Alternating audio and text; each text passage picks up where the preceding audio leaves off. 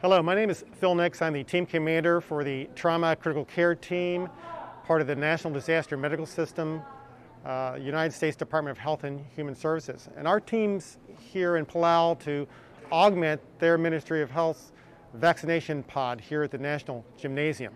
So the Trauma Critical Care Team is made up of over 200 both clinical and non-clinical personnel, including physicians, PAs, nurse practitioners, nurses, paramedics, respiratory therapists, and our non-medical support personnel that respond to public health emergencies, natural disasters, that sort of thing.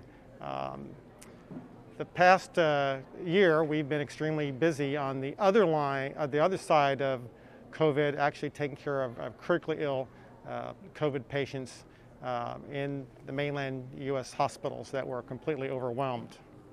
You know, this is one of the probably very few, if only the only place on earth that is COVID-free.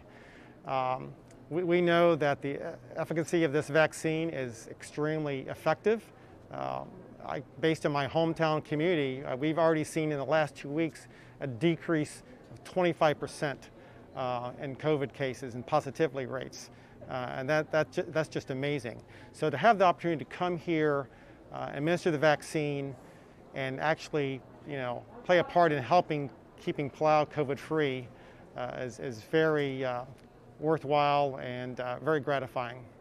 Administering the vaccine here and achieving, pretty close to over 80% vaccination of this country will establish herd immunity here. It will keep people safe, and this is the prime example why everybody else in the world really needs to become vaccinated. It really does work, and this country will prove that to the rest of the world that it does work and it will keep Palau safe. One pretty unique aspect of our team is we're all intermittent federal employees.